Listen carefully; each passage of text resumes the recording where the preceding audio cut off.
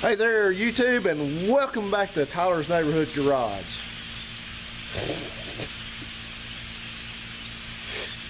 Okay, guys, in all seriousness, I want to take a moment before we get into our main subject matter on this video to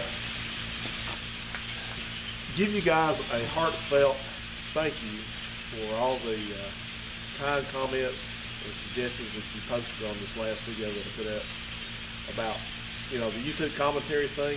And first I want to say I hope I didn't come across as sort of like a, you know, a whiny baby about it. It's not something about money, and it's not something about trying to be popular and stuff like that. I think more than anything, I'm just trying to do a better job of reading the audience and reading the people what they like to see when they come here. So I hope I didn't give a wrong impression that I was leaving or I was just trying to be commercial or things like that. That's not the case. So you got to see it. Back behind you there is a huge flock of birds taking off back there. That's what that noise was.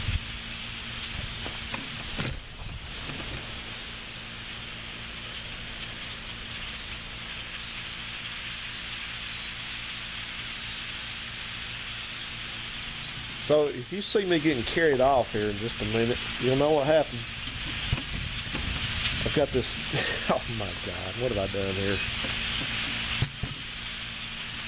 I've got this tripod. This tripod's not high enough, and so it's balanced on the doggone piece of wood. So anyway, as I was saying,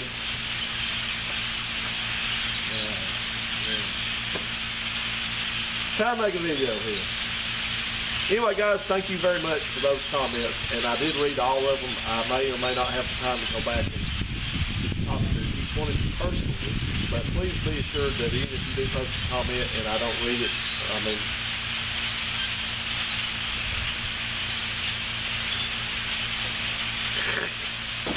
please rest assured that if you post a comment and I don't get to reply to it, that I did read it. You can test me later. You can ask me if I read what you posted, and I bet I can answer it, because I do read it. So thank you very much, and makes me feel a lot better. So a few things real quick about that. I think this is distracting me, man. They're like right here in the screen, like right here. They're looking at me. Anyway, so I think going forward, we're going to do away with a thing or two about, like, especially like doing these long videos, the episodes. That was. So we're going to go back to what we were doing beforehand, and that is just doing single, smaller videos on topical matters. So like the restoring the car stuff, that was fun, but it's long, and it took a long time to edit that. So we're going to go back to that. And that, you know, that was the thing I started to kind of compete, I guess, do the same thing as people were doing. But in the end, it's like trying to be like a TV show, and I'm not a bad gun TV show. I don't want to be. So we're going to do that and cut the videos down, make them shorter, make them more digestible. I appreciate those suggestions. I think they're valid. And so. And Howard, I try not to cuss in my videos. I can't guarantee it, but I try hard not to. And anyway, and you know, one thing that's kind of interesting, I noticed that some of you guys obviously watch a lot of my videos, but I don't hear from some of you on certain videos, and I always thought that was kind of fascinating. So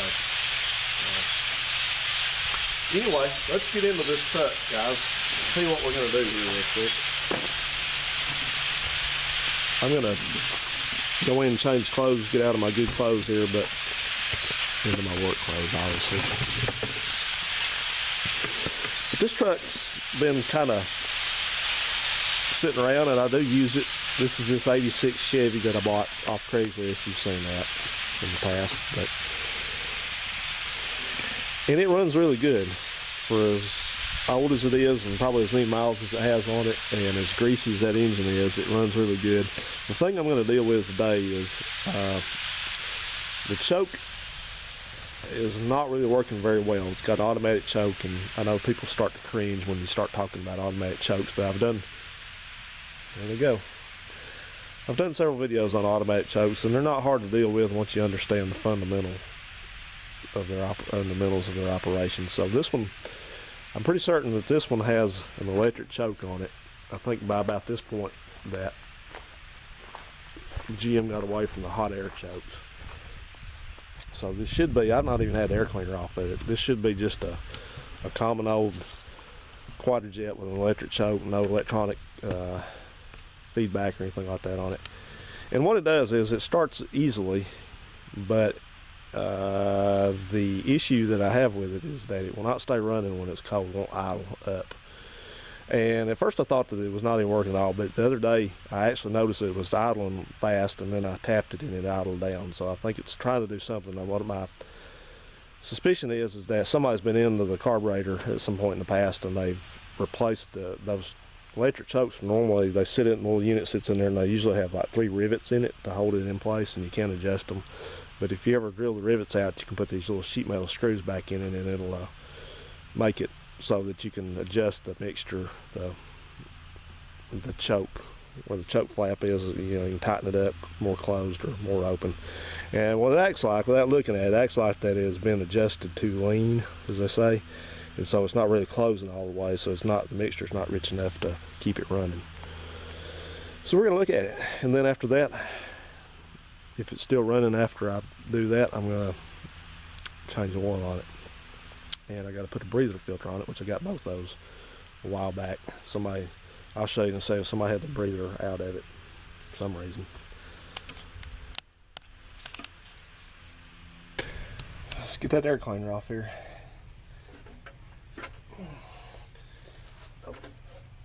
This creaking you're gonna hear, this is my step stool that I'm standing on. This thing's so far in here.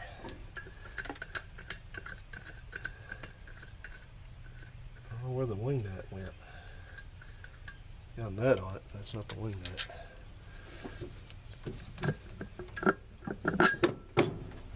Oh, got something connected here.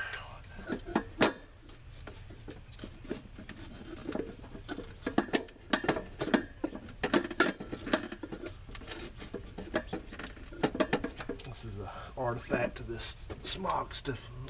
Something else. Let me take this top off here first before we dump it off in the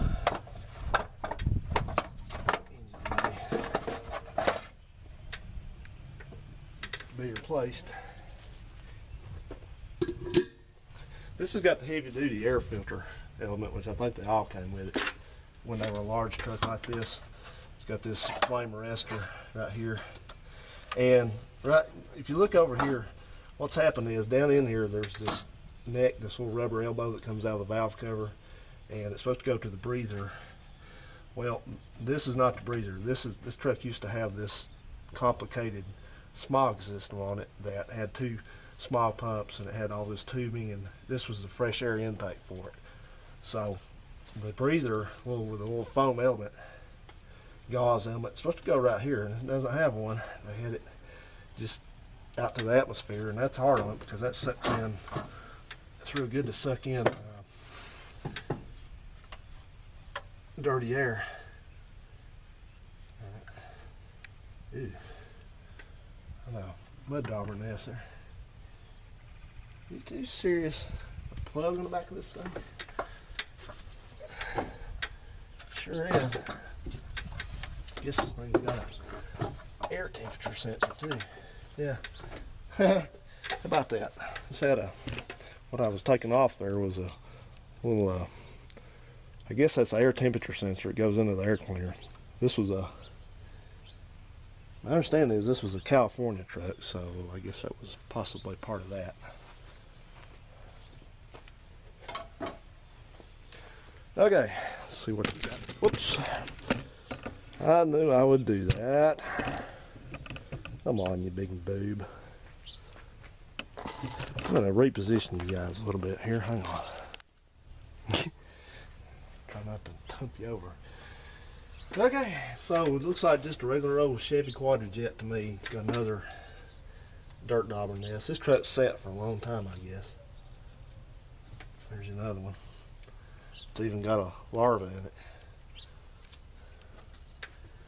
So I'm just kind of looking here to see if I see any broken vacuum lines. And so far they look okay. Carburetor looks, well, look at that. That's right, it didn't have one down in it. Looks original. It's got some crappy heater lines on it. So here's the choke over here, and just as I suspected, it's got it's got screws in it, but look at this. See something wrong right away.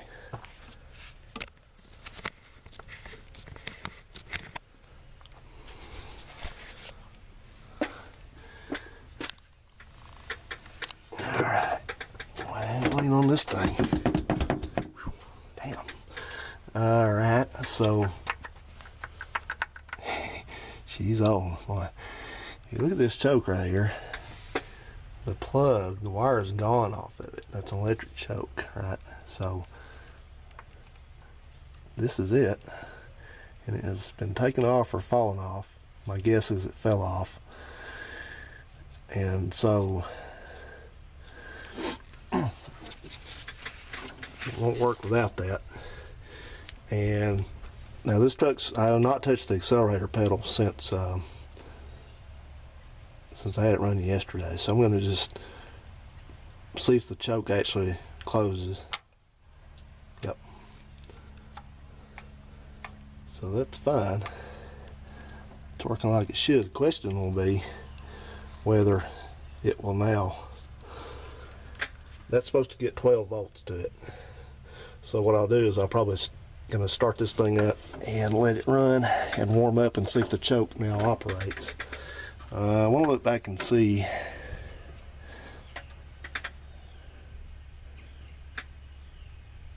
Yeah, I was looking there to see if it kicked the idle up. It looks like it has, so that's good. Very good. Yeah, that's what a lot of you guys that watch these Quadrajet videos, this is what you're dealing with. And it's just as simple as that. You know, this thing, if it's electric choke, it has to have power to it, and that's the wire there. And these wires, the circuit to this is just like the one on this Plymouth over here. It's supposed to go through, the power to it is supposed to be routed through the oil pressure switch, or a switch that is at least plumbed into the oil pressure gallery. And what it does is it keeps, as I've spoken before about it, it keeps the choke from getting any power or any voltage as long as the engine is not running. That switch is open. So when the engine starts and runs and it closes that switch or closes the contacts, then this thing can get power and it starts opening the choke up. And again, that is strictly for the reason being they don't want you to sit there with the key turned on, like listening to the radio or something, and it cold, and this thing start to get power and open the choke up, and then when you go try to start the engine, it won't start easily because it's got the choke's already opened up, heated up and opened up. So if you're wondering what these little things are with the caps on them, these funky looking deals here, they're not any kind of reservoir. That's like an air muffler, I think, for the dual smog pumps. That's what all that is. So anyway, I'm going to tie wrap this thing, secure this to the that's too loose. I'm sorry, that's too loose. It could fall off again. So I'm going to do my best to secure that and on there, and we'll see if it works. It's supposed to have a black piece to it on that plug, and it's gone somewhere way away. Another one down here. And this thing must have really set up a long time. I had a field day with this sucker. Yep. Hey, all right guys, what I'm going to do now, I'm going to run it and see how it acts. I'm going to do a cold start on it here. Will do. Okay, well, before I do the cold start, I'm going to have to work on these vacuum lines a little bit. I got looking around in here and I found a couple issues. There's one down right there that's basically broken. Not even really connected. And then this one back there, you see that one's coming off the left of that little T right there. It comes all the way around and up through here, and then you follow it right there, it goes right back into the carburetor. So it's got one vacuum source connected to another vacuum source. That's not right. That's supposed to be where the air cleaner connects. Pretty certain that one is. And then up there is another broken one. Come on, please. See right there? It's split open. So that needs to be repaired. We're probably going to redo these anyway pretty soon because they're pretty ratty. Okay, I tore out a rat's nest of vacuum lines there, and I know some of you guys are going to be saying, yeah, that's exactly what you got to do. Tear it off. You don't need it. But actually, not anymore. We did not need some of it because, like I said, it was to run those vacuum pumps, those small pumps rather. So it was just extraneous, and in the course of time, some of these experts that had this truck in the past had hooked vacuum lines in the wrong places, and some of them were broken. There's one on the back of the carburetor was broken, one up there broken, one at the front up here broken.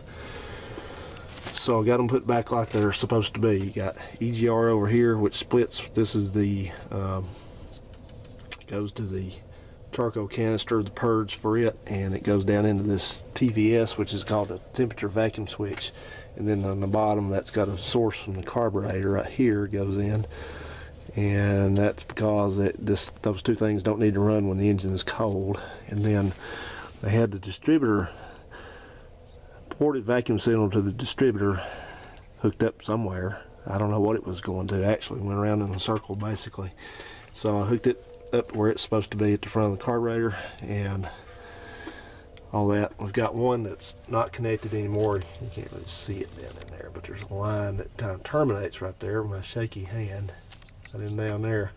That metal line, that's to the EFE valve, which is in the manifold over there. It's basically a heat riser valve. So there's supposed to be another temperature vacuum switch here for that. Helps to make sure that doesn't run when it's cold. Well, it's supposed to actually, if it gets vacuum to it, it closes. When there's no vacuum to it, it opens up. So right now we don't want it closing because there's no way to control it. It has to have a temperature vacuum switch to control it. So that means that the temperature vacuum switch either permits or cuts vacuum when it reaches a certain coolant temperature. So we don't have that in place, so we're just gonna, for now, we're gonna ignore the EFE valve. So this is the source to the air cleaner.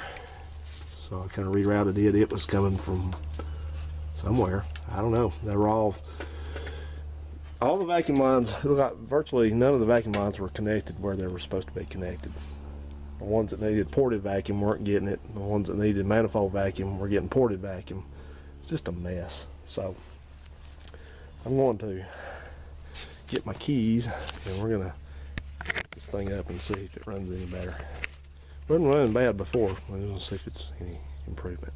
Alright, choke is set, so meaning it's engaged when I open the throttle up, so I'm not going to pump it. I'm just going to turn the key. And that choke may need some fine tuning. It may still stall once, but we'll see if we get any improvement on what we had. Sure didn't forget anything. Nope, don't think I have.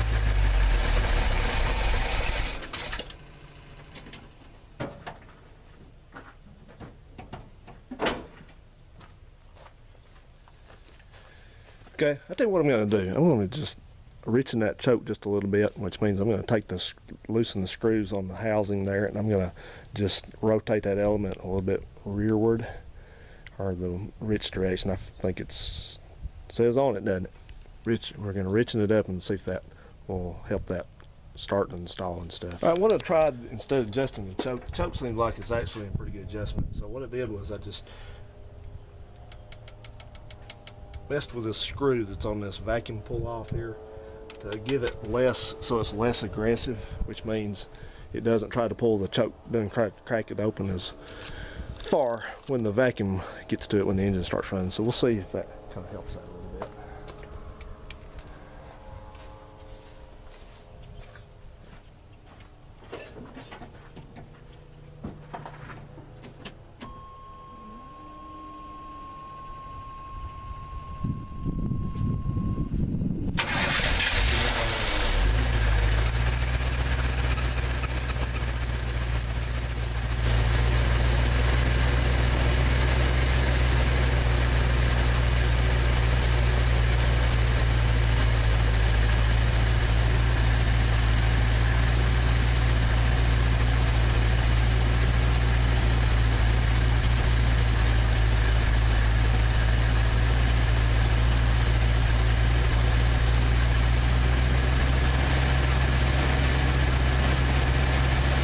I think the choke's working.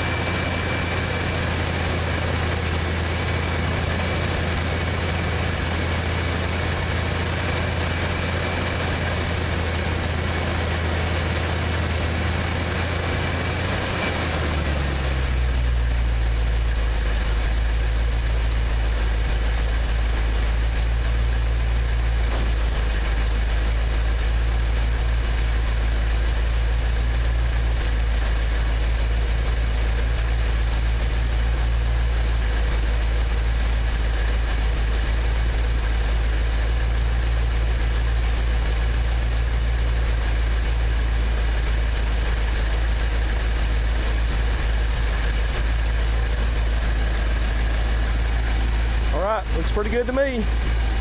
I'm going to change the oil and button it back up and call it good. Thanks for watching.